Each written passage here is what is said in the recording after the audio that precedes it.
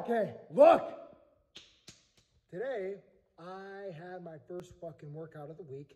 First 2 days I took off of the year were last Friday and last Saturday. Those are my first 2 days off, right? So I was feeling energetic today. I had all the energy. As I mentioned in the last video, not really going to boxing training anymore. So I carved up a bit more than usual today. And I was feeling good.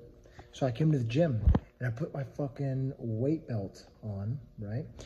And the chains dug into my back. Wow, right? Then I fucking thought I pulled a muscle in my lower back and said, fuck it, I'm not finishing this stupid workout, right? Because I thought I'd pulled something. So I got pissed, did some quick rows, left. Now I'm back, baby, and with a vengeance. I'm fucking back. Barbell is set right there. Right fucking there, all right? Over there, this general fucking area, right? Got some good fucking tunes, Ted fucking Nugent, Black Sabbath. I got some Slipknot, some Metallica lined up. Woo! Look at that fucking shirt, man.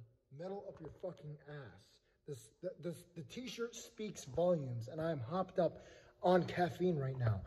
Coffee, it is 11, it's 11 o'clock, almost 11:15, I believe. And I'm hopped up on caffeine like a motherfucker. Let me go smash this workout, all right?